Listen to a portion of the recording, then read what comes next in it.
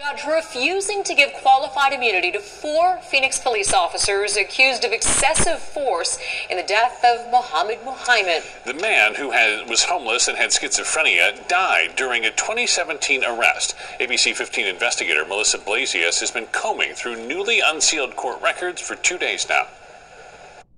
Stop moving! Stop moving! Shut up! Muhammad yelled from underneath the officers that he couldn't breathe 3 times. You can hear it on the officers' body cams, but no one helped.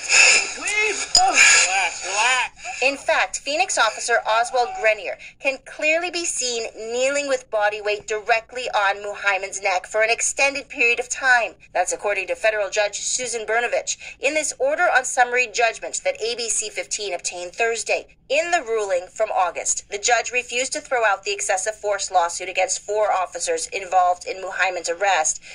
They watched the 43-year-old father die. She concluded officers Oswald Grenier, Jason Hobble, Ronaldo Canaleo, and Dennis Leroux would not be eligible for qualified immunity protections. Muhammad, who was homeless and mentally ill, tried to take his dog to a public restroom. Officers were called in, and they arrested him for an old misdemeanor warrant. The judge wrote there was no evidence officers feared Muhammad would harm them. Still, the officers are accused of forcing the man's handcuffed hands from his back over his head to the front.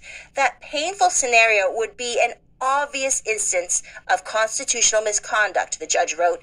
She also wrote, applying weight to Muhammad's neck area while he was in the prone position could constitute excessive force. The federal lawsuit will never go to trial. Last month, before these records were unsealed, the city agreed to pay the Muhammad family $5 million. But the city did not admit fault, and the officers were not disciplined, and they were never criminally charged.